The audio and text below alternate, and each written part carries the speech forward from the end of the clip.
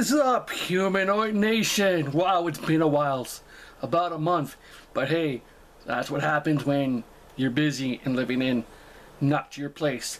But anyways, this video I'm going to be reacting to is by the homeboy himself, OSnaps321. Why am I looking at the name when I know it's from him? Am I that bad that I'm forgetting his name? No. And I just played a game with him a couple days ago. It was a Dicta 1. Wait, name dropping here? Oh, shut up, Humanoid. But anyway, OSnaps321. He's done another one of his amazing videos. It's called YouTube Film Reviewers Impression/Parodies. This guy right here, my God, he is lit. He is extremely lit. So, I promised him I will react to this a month and a half ago. I'm getting to it. I'm getting to it right now. So let's do this shit. That is way too loud.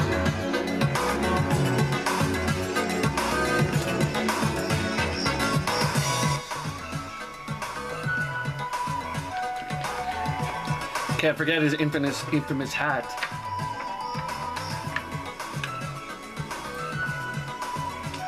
The viewer. Oh, he's back.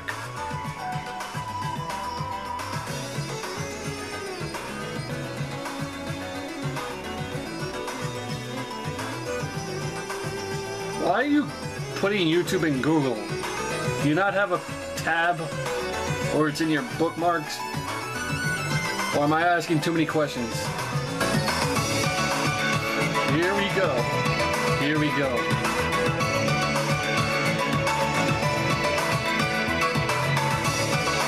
Struckman. If you like this, you can click right here and get Stuckmanized. Stuckmanized. Struckman is so good.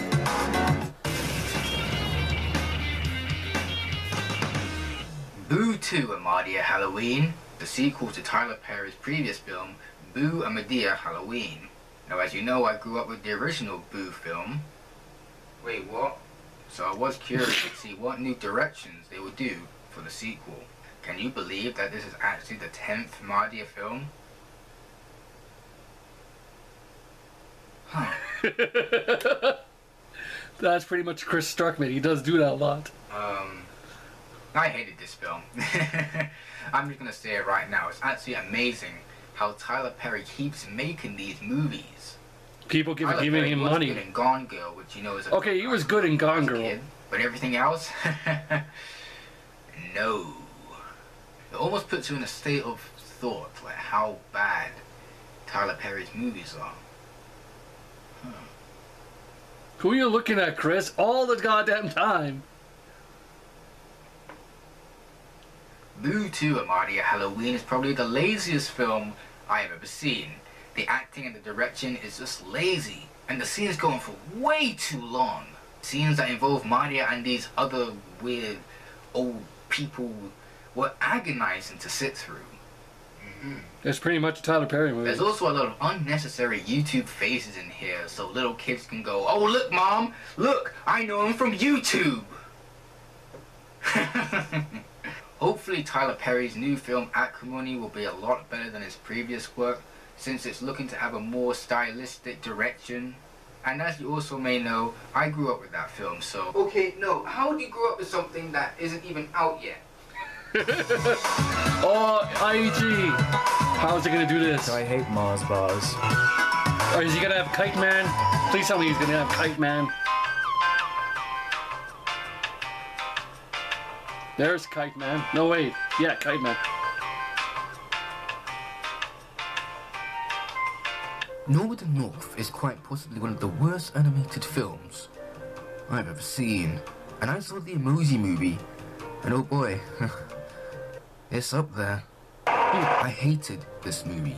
Everything about it, I hated. The animation was atrocious. The voice acting was abysmal. But does anyone like Northern North know? I hated everything. Okay, yeah, so you hate everything, so... Wait, does that mean... You hate yourself? Hate yourself? There's not one, no, not even one redeeming quality that this film has. Not even as pretty little colours to sit your kids in front of to shut them up, because I doubt even little children compared to sit through this abomination. It was so horrifically bad that it made me physically ill. Yo, man, Rob Schneider, though. There's nothing good to say about Rob Schneider. Everything in this movie is a complete... No, wait. It is Rob Schneider or is it Norm Macdonald? Who cares? It's a bad movie either way. His peers who possesses an ability that only he has, which in this case is the ability to talk to humans. How does he have this ability? I don't know. Because the script says so. We have these 3 psychic lemmings who speak in gibberish, who act as the supposed comic relief, who only rely on immature jokes. Oh my god, that is so on par.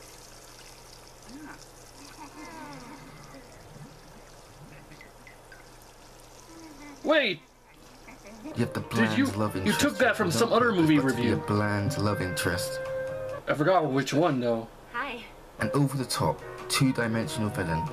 The unrealistic smart kid who has no moral flaws and is perfect in every way. Pointless side characters who have no impact on the overall story. Ugh, I can just go on forever. Yep, you defo hate everything, okay? Ah, Jeremy Johns. Awesome-tacular. Okay, you don't even know how bad I He's wanted got this film the to suit. be good. And guess what? And the red background. Yep, that's right. It was.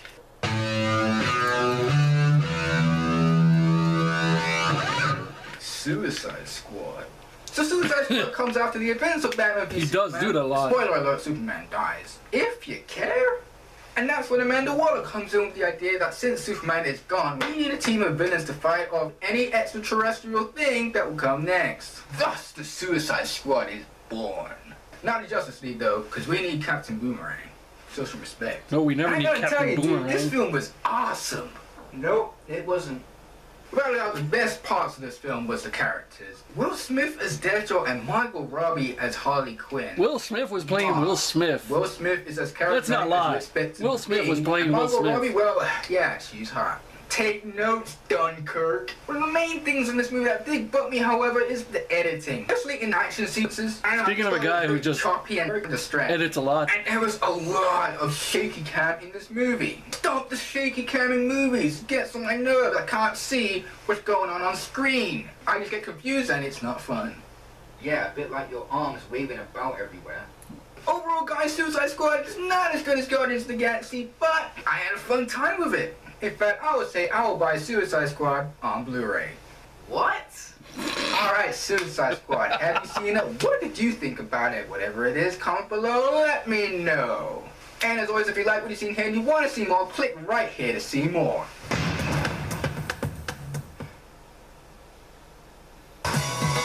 Your movie sucks? Holy shit! Hi, welcome to my channel. Haven't seen where I his take stuff the fun lately. out of everything. What you got for Your Movie Sucks? Mostly agenda, continue to knowingly file fraudulent takedown notices against the videos despite the fact that they're used under copyright law. The video is not infringement on So I copyright, blah watched blah blah. Independence Day Resurgence and it made me want to drink bleach. Stomedy. Which in some cases is not surprising considering the amount of crap Hollywood releases in the modern era. Sequels and remakes that rarely have any relevance is all but the norm now. Yeah, that's the voice of Your Movie Sucks. He talks like So that. there's no doubt that Independence Day would get the same treatment. Jeez, this guy has a boring voice.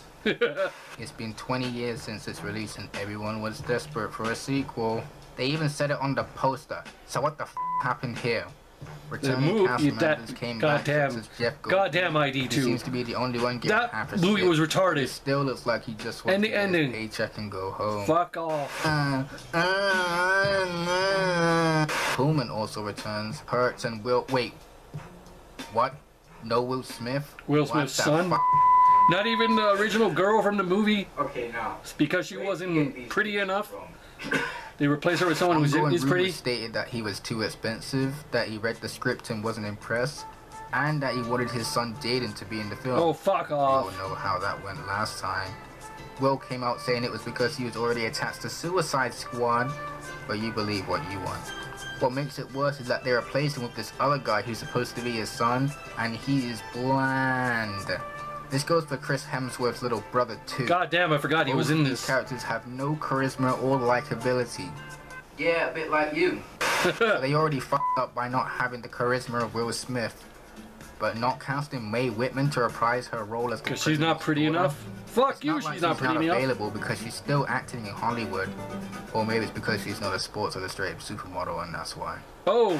All the side characters are shit too. You have this annoying, horny as hell Fuck guy this who guy. won't shut up. Wait, I was wondering if you wanted to get a drink, maybe fall in love.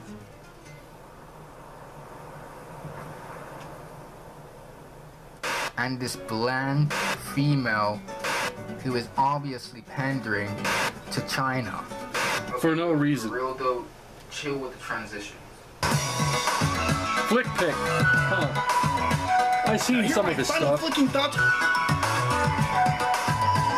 Don't watch much of it, but he's okay. That's what his intro is now? I'm way behind.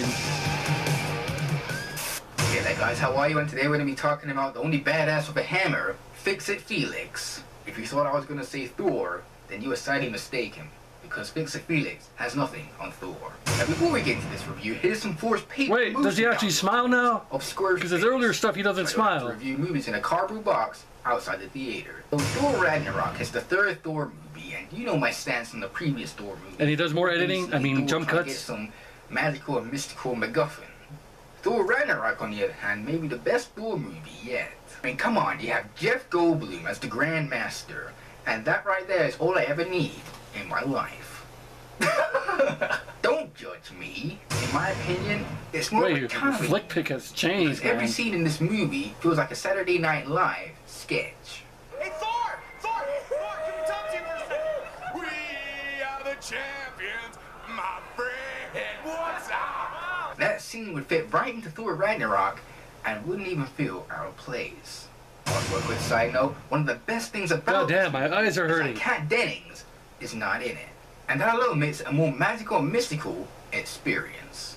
Yeah, Kat Dennings should not be in. Unfortunately, that also means no Natalie Portman. Damn. That's okay, because in this movie we have Hela, the goddess of death, played by Kate Blanchett. Yeah, Natalie There's Portman's also this hotter. big rock monster man called Korg, who was hilarious. Annoying, So I'm the but only one who hilarious. feels like Korg looked like a recolor of the Thing from Fan Four Stick. It's clobbering time! I promise you, I am not crazy. Well, maybe just a little bit. Actually, no, quite a lot. Of course, this isn't a perfect movie. I missed There a were some lot. minor issues that I had. I with this missed out a movie. lot on One Flick thing Pick. that really bugged me was the color grading. To me, it just looked like a baby ate a whole Oh, bag my of eyes! spinach and then threw up all over the screen. Okay, now chill with the drum sound effects. Now, here are my final. It's killing my thoughts on this eyes. magical and mystical movie, Thor Ragnarok.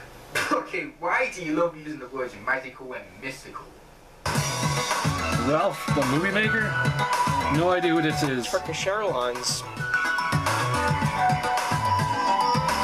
Justice League is exactly what I thought it would be. A wonderful, inevitable train wreck. As I predicted, it fell right on its face. So let's talk about it, together. I thought you were done doing superhero movie reviews. This is the 5th film in the DCEU, and not one of them have been good. Oh, there is Wonder Woman. And no, Wonder Woman is not a good movie. I talked about this. Not one of the DCEU movies have been exceptional, or creative, Wonder Woman. unpredictable, or have a well-written script, biting action, interesting cinematography, good music. So for some strange reason, all these fanboys were still looking forward for this. I wasn't.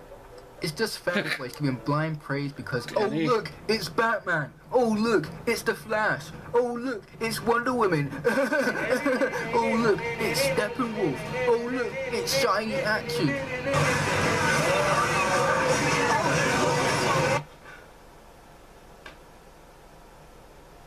So, here are the reasons.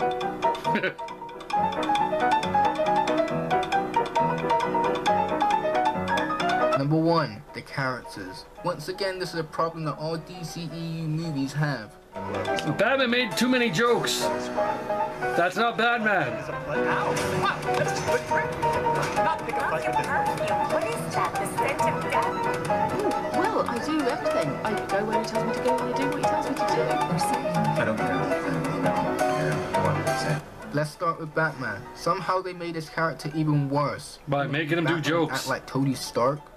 What are your superpowers again? rich. He's a complete joke in this movie. Why is Batman saying jokes? I know, right? Oh, something is definitely bleeding.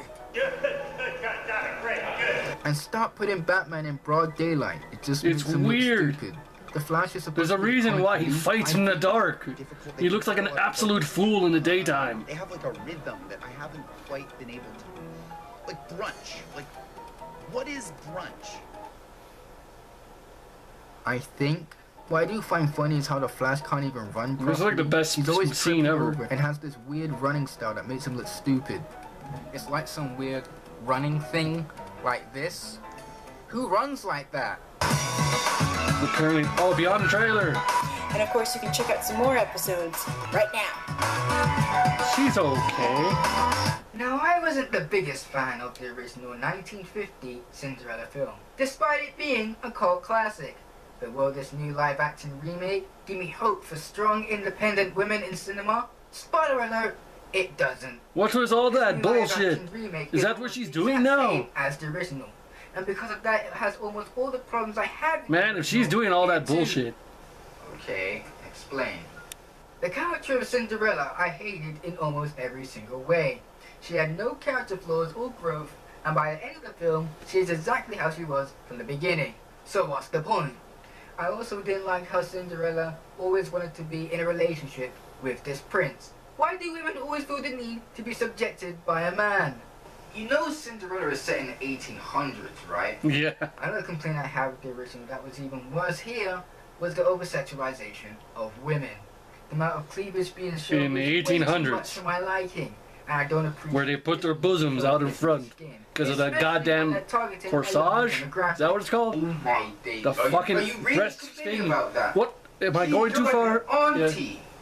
So have you seen Cinderella? Please comment below what you thought. The bosom thing, you know, where you Discussion in the comments. Although get I it do tightened around your appreciate goddamn my chest comments during that era? Yep, basically half your Where they make you have to starve yourself, where like you tighten that the thing in Titanic where Kate Winslet is trying to get that thing on. She was like some weather lady. And of course, as always, you can check more videos right now. Bosom? God damn, I don't even know what the name of it is. No, not corsage. Crochet, no. I'm gonna have to Google this after.